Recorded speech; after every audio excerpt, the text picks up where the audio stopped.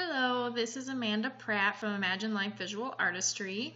I am recording a video on how to add a stroke and a border to your images for competition.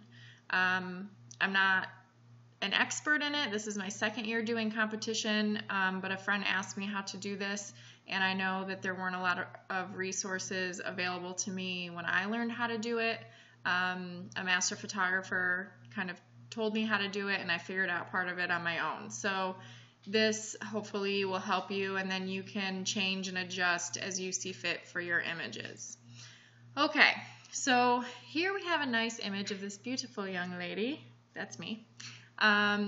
So if I wanted to prepare this for competition, typically you would see a stroke and then a thicker border around the image. So there's a couple ways you can do this. You can add a border by going up to image canvas size and just extending the canvas. I don't really like doing that because it basically makes it all connected and then you can't really change it or play around with it. So what I like to do is I like to just create a new file. I usually do 16 by 20 horizontally, and then I add a stroke. So that's what we're going to do for this one is 16 by 20. We're going to name it competition image. Don't mind my dog thrashing around on the floor. He's just playing around in the background. Okay, so now I have this extra file and it's just a color. So what I'm going to do is I am going to find my picture here and I'm going to pull it down. I just dragged it out and I'm going to go to the selection tool. I'm going to take this image, drag it, and drop it here. Now you want to make sure when you're dragging and dropping your image that there aren't any extraneous layers in the layer panel because it'll drag whatever the top layer is. So you want to make sure it's a flattened image and then you drag the entire image over. So then we're going to put this back up here. So now we have our image on our other file, which now looks kind of like our border.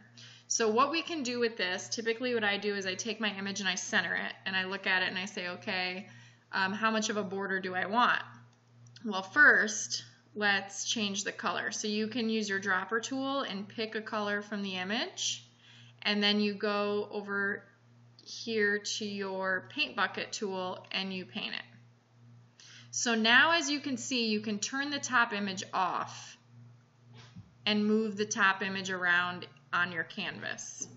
So we're going to go back to the top image. I'm going to say, okay, you know, I kind of think that I might want less of a border. So I'm going to select it, hold down Shift, drag it so it evenly expands the image, and then I'm going to go back and center it again. And I'm going to look at it. Sometimes I do some other creative things, like I might cut out just the subject and then put it on the background and create a stroke around it in a creative way. You can add brushes underneath it sometimes as well, but just for the purpose of keeping it simple, we'll just stick with this as my background. Okay, so I'm gonna say okay and apply the image. Now that I have my border, I need to add a stroke. So the stroke is the thing that I couldn't figure out, but a master photographer told me always to do an inside stroke, never outside. So what you do is you click on your image, you go down here to this FX panel, and you hit on stroke. And here, I typically leave my stroke around 4. That's just what I'm comfortable with. You can play around with it. You can try a thicker stroke. You can do even thinner than 4. This is the part you always want this to say inside. At least that's what I was told. I have done it inside for my past year of competition images, and I haven't had any negative comments from the judges about it. So I think that it works pretty well. So I'm going to pick a color from the image. I'm going to pick more of an accent color, so I could either go lighter purple, I could do darker and do black. I think that's what I'm going to do. And then I hit OK. And then you can what I recommend doing is zooming in so you can see your stroke, where there's the most contrast and also where it blends in the most. And I actually think that I need to lighten up the opacity. So I'm going to double click on stroke and I'm going to lighten it. You don't want it to be too overwhelming and take away from your image, because if it attracts too much attention, then it's not helpful. So I'm going to do like 44. I'm going to hit OK. And then I'm going to back up here, and I think that looks pretty good. So the other thing you can do with the background image separate from your actual image with the stroke is you can add brushes on your background, you can add a texture, sometimes I texturize it. So you can do all kinds of stuff on top of your background on different layers underneath your image to add interest to your competition image and to add interest to your border and help your border complement your image a little more. So hopefully that helps you. That's the way I do it.